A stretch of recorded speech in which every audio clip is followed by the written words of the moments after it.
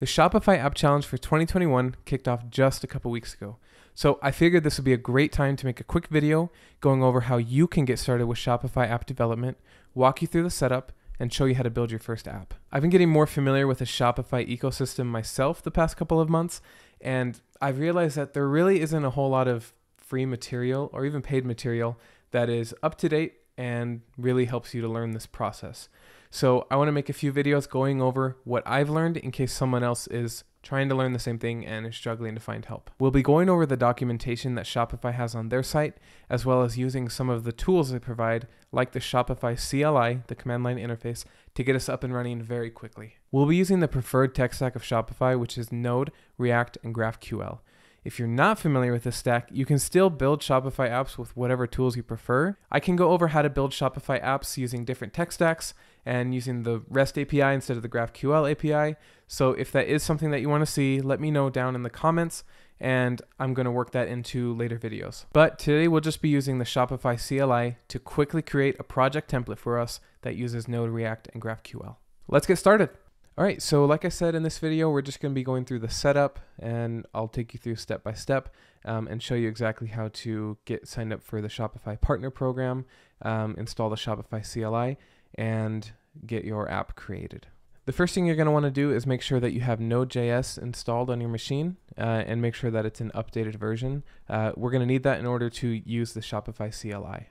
You can go to nodejs.org to download it directly, or you can use something like NVM to get it installed. After you have Node installed, then you're going to want to make sure that you're signed up for the Shopify Partner Program. And if you just go to shopify.com/partners, you'll be taken to this page. You'll be able to enter in your email address, click Join Now, and then just fill out a few more details, and then you'll be a Shopify partner. Once you're signed up for the Partner Program, you'll be redirected to a page that looks like this. This is the Partner Dashboard, where you'll be able to manage your stores, apps, and any themes that you're building. Since we're here, let's go ahead and add a development store that we'll use later on to test our app. So under the Stores tab, you just come over here and click Add Store.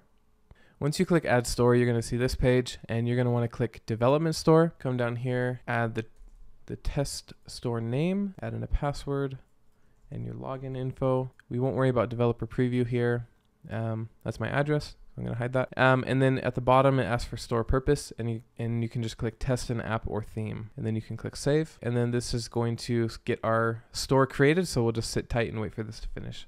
Okay, our store is finished. So this is where we're going to be able to install our app and do a lot of testing. We can add mock orders and products and customers to really be able to test our app as if it were a live store. You would also use a development store if you were going to build a theme or set up a store to pass off to a client. Now that we have our store created, let's go ahead and jump into the Quickstart guide that Shopify provides.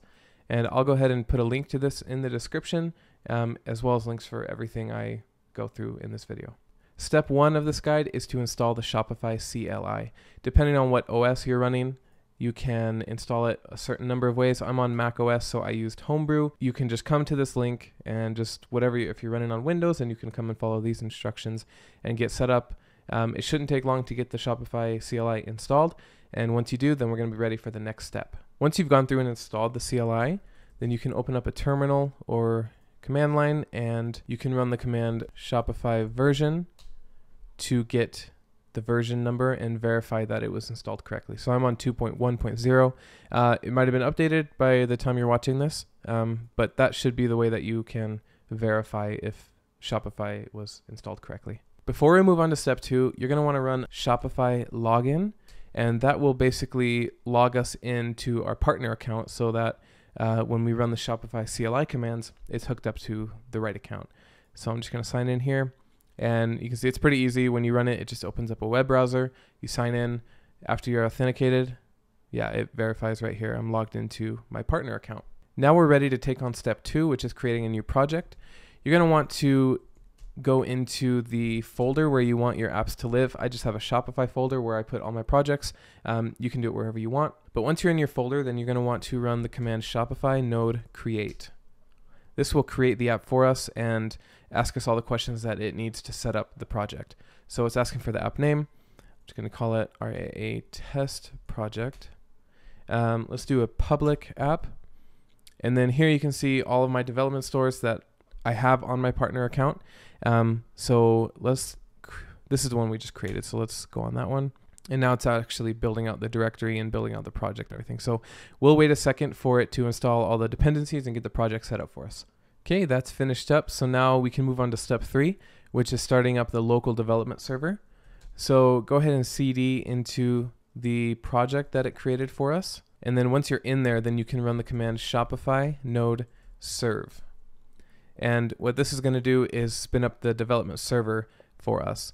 So you might get this warning that just says that your store will be transfer disabled, which just means that you won't be able to transfer it to a client, like if you're working for a customer or building a store or something. But we don't really care about that here because we're just building the store for to test our own app. So yes, okay, and then it's going to ask you to update your application URL. You're going to want to click yes here, and I can show you exactly what that does. So when you go into your Shopify partners page or your dashboard, and you go into apps, you can see this is the app it created for us that wasn't there before. So when you go into it, you can see, your API keys and everything. But when you go into app setup, then this is where the app URL lives. And this is basically where Shopify knows to access your app. That's all it is. So we do want to update that just because ngrok will be probably updating the URL every time we spin up the server. So the CLI will automatically go in and change that for us. Otherwise, you'd have to go in and change it out yourself every time you start up the app. Okay, so now if I refresh this page, then the URL should be updated. Yeah. So now we just wait 1 more minute for the server to finish starting up. Okay, so it is finished. You can see it says ready on localhost port 8081. If you don't know what ngrok does, basically it takes whatever's running on our local host. So in our case, it's port 8081, and it makes it accessible through the internet through a secure URL like this one. So if you were to go to this URL here in particular, then you would see whatever's running on my local host. The last step here is to install the app on your development store. So we have the app created now and the development store, so we just need to hook them up. The easiest way is to scroll up a little bit in the terminal output, and there's a line here that says to install and start using your app, open this URL in your browser.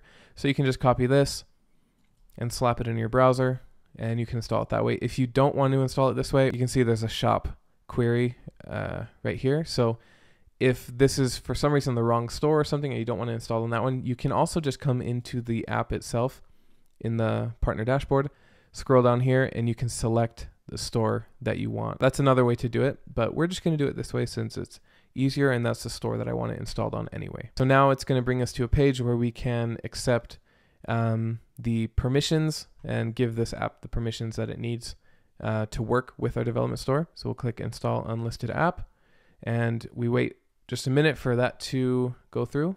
Okay, awesome. So now we have our app installed on our development store. You can see we're in our development store right now.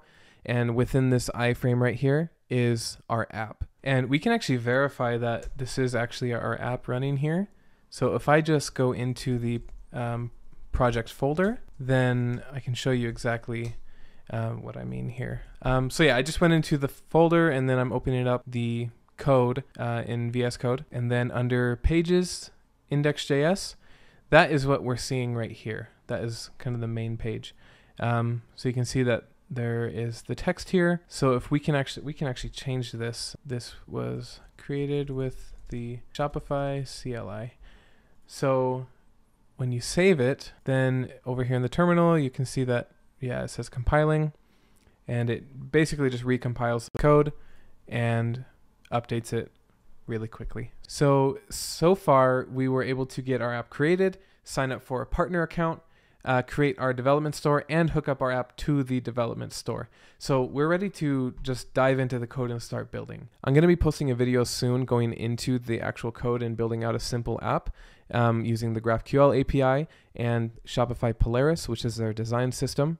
So definitely watch out for that. Subscribe, turn on notifications so you don't miss it if you're wanting to get into Shopify app development. And let me know in the comments if you have any questions or you have any feedback. I'd love to hear it. There are still quite a few things that I'm learning about in the Shopify app development process. So I will be sure to update you guys as I learn more as I run into issues that I haven't been able to figure out through documentation or through forums or anything. So as I figure it out, I'm going to be showing you guys what I'm learning, and hopefully it'll help at least one of you guys. Thanks for watching, and if you're not signed up for the Shopify App Challenge, go ahead and sign up for that ASAP. I'll put the link in the description. It's an 8-week challenge this year, and the goal is just to build something, which I think is great. No matter how simple the app, the most important thing is that you build something, and you'll learn a lot along the way. One more time, thanks for watching, and I'll catch you later.